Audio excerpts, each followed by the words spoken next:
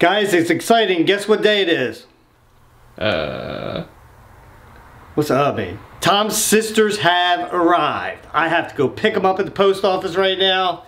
We got 6 of them again. I'm doing the whole thing over again. So when I come back, I'll show you what I gotta do to get them ready and put them in there. Well, Tom, you wanna go with me? No. I got stuff I gotta do. I'm gonna make them poop on your head. That's rude. All right, I'll be back in like a flash. I'm sure you will. About time. You unlock the door for me. You have keys. I'm also carrying 6 precious little chicks. I can hear them.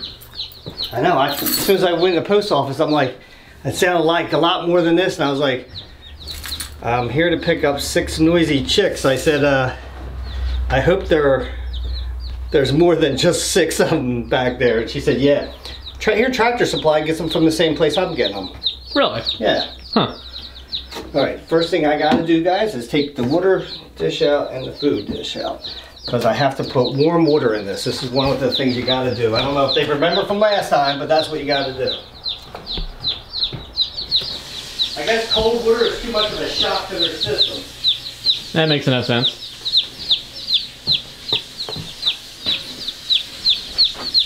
Are you talking to your sisters? Trying to see if I can see them through the little, What's that? I'm trying to see if I can see the chicks through the little, Yeah, it looks like they taped the box up.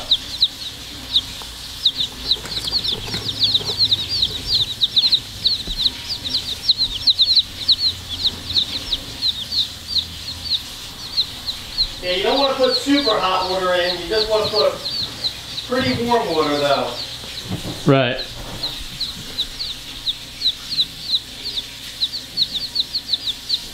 You trying to peek in the holes for the camera? I'm trying to. I'm having limited success. Geez, it takes forever for this water to warm up. It makes me have to pee. Yeah, me too. There we go, finally.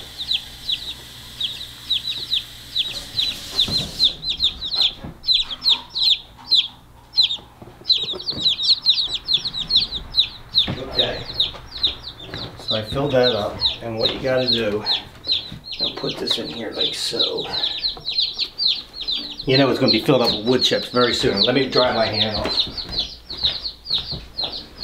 It's gonna be filled with wood chips very, very soon. Yep. They don't waste no time. Oh, I have to get a knife, don't I? Yeah, probably. Just don't cut the chickens. Okay, let's see. I think I can. Anything you have to do food-wise? Yeah, well, the food packets are inside here. They give you the gotcha. packet for the first day. Supposedly they can go 24 hours without eating.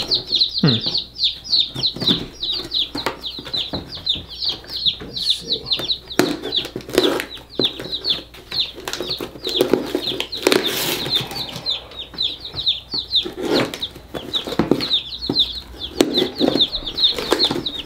Can't do this now. Here comes some instructions on the side of it. Where? Where? On the side that I'm looking at. What's it say? Step 1, carefully open your box. Oh, yeah. Step 2, beam with pure excitement. Oh. Step 3, share your new additions. Am I beaming? Oh, here's something. What? What? Oh, look at the little chicks. Oh, they're different colors. Oh, so now I gotta take them out one at a time. Come here, baby. Oh, yeah, yeah, yeah. And then you take them in here and you dip their beak in the water. And that gets them used to it.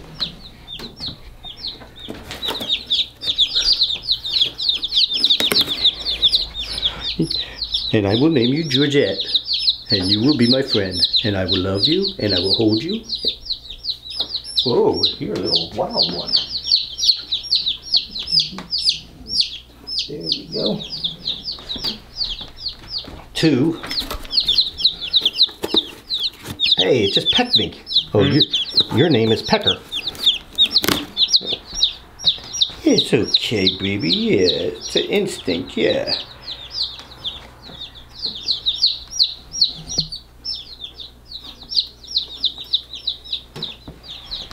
Three. Who's next?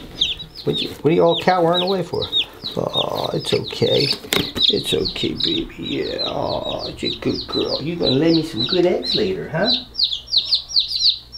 I can't see your beak. There we go. There's 4. Oh, this is the runt. This is the little one. We got another nugget. Nuggy. I wonder if that's like commonplace with how they try to organize them, maybe? I can't get her beak in there. There we go. There we go. Yeah, she's a little one. And yeah, we didn't forget. Oh, you're a fat one. Yeah. Oh, look how cute.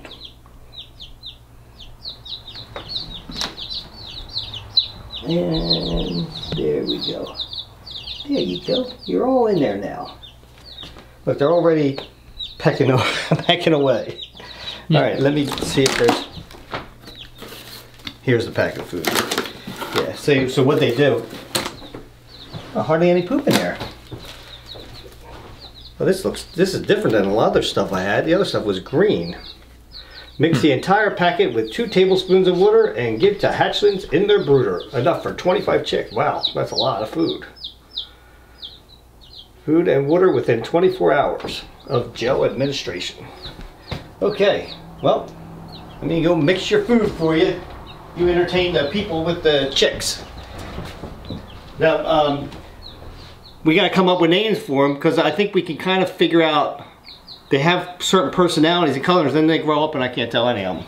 I was gonna say, like, that's gonna wind up the same thing as last time. Yeah.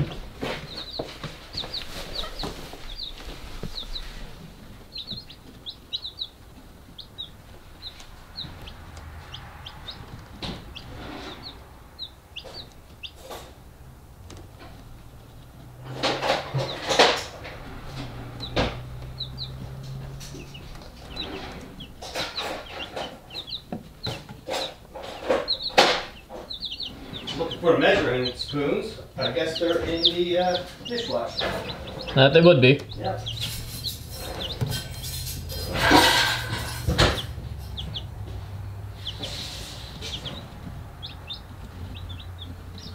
Oh, guess what?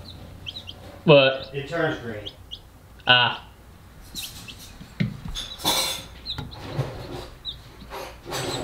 Must be science.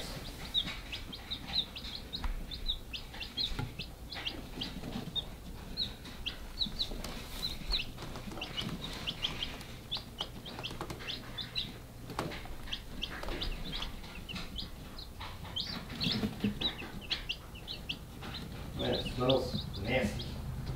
I bet it does. Look, this is what it turns to. Oh, yeah, that looks familiar.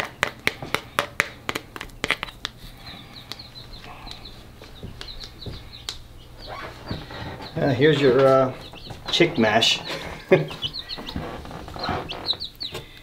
Here's some food for you girls. Yeah, it's your new home. It's a little bit awkward to film, isn't it? How low this is. A little bit. But yeah, they're adorable. They're certainly fluffy. You know what cracks me up about little chicks is that they'll walk around and then all of a sudden, just like little babies, all of a sudden they're like this, falling asleep. Or like Tom. I think I just saw him do that the other day. What? You were nodding off the other day. One thing about these chickens, they're actually going to have feathers on their feet, and if you can see little hair on their feet right now, whereas the other ones don't. So they'll have feathered feet. Oh, yeah. I can't wait to, here we go again, right? All over again. And I like taking notice to which ones, if you look, this one, she walked in the back, and that might have been, no, this one too.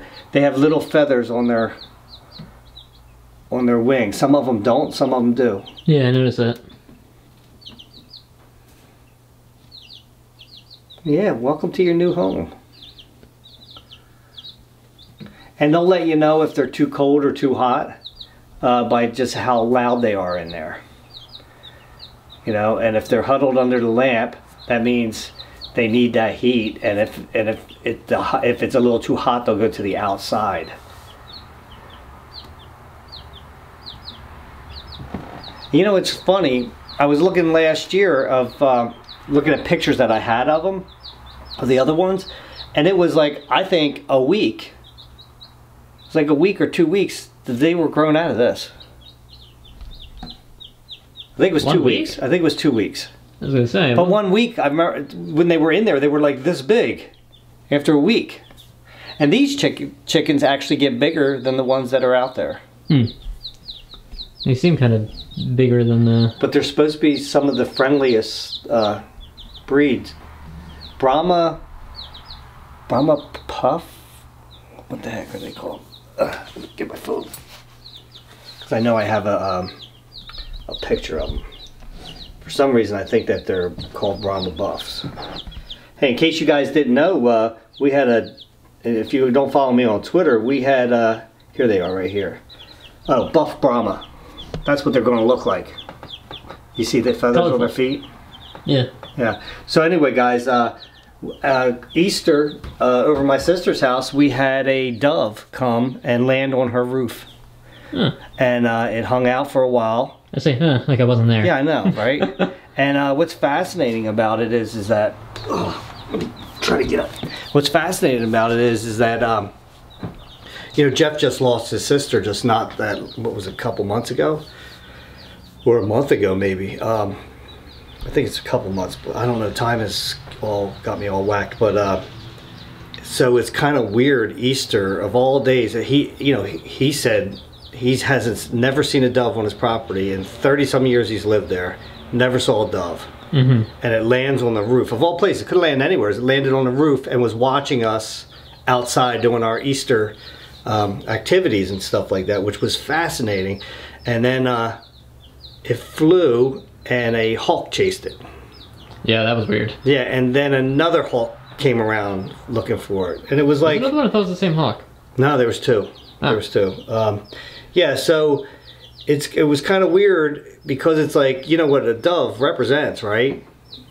Some of the symbolism. I don't know all of it. The symbolism is for peace. Yeah, that's so it was kind of fascinating that peace was resting on their house, and evil came along and chased peace away.